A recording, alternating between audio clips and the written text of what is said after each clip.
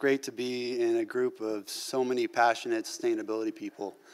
I got involved in this because I was very passionate about this back in C13.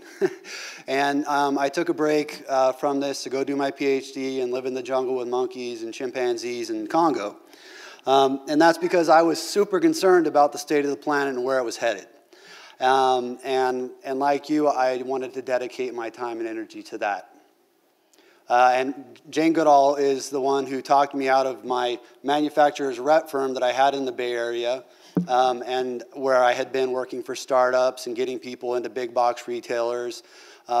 And she basically told me, if you want to have a positive impact, you should be doing something that's having a positive impact.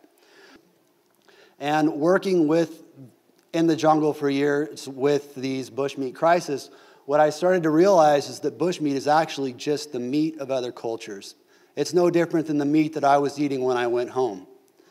And that created this huge internal problem. So I started looking into it from a scientific perspective as well. And I found out that the impact of my non-plant-based eating was rather enormous. And I use this number of 300 because it's approximately the number of people in this room.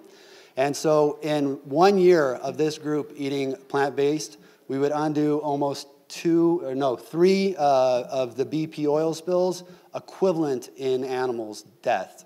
And in 10 years, 2 Exxon Valdez spills.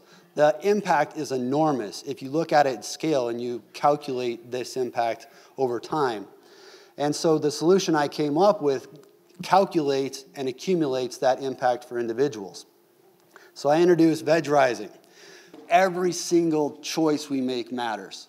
And so what kind of choice do we want to have? Do we want to have a positive choice or a negative choice?